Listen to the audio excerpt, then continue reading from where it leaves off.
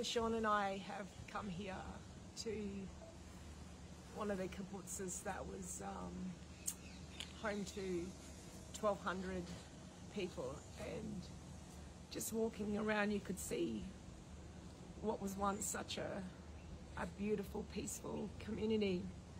But we've walked through and listened to Jeffrey, who was here at the time, and sadly his sister was brutally murdered. And Jeffrey lives just up the road, and we've heard the stories of over 100 people that were brutally murdered, torched, raped, and just in some of the things that we've seen, there's not even a word that can describe it. And you can see behind us a father and his 8-month-old child who was murdered here together. But it's been a heavy day to see what's happened here, and you can understand how people and Jewish people throughout the world are hurting from this October 7 event.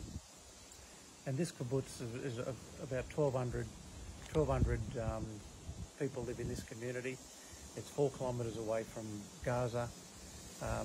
They were raided at 6:30 in the morning with 500 Hamas terrorists raided this community and randomly and sporadically went about killing and murdering women, children, men, and completely wiping out families.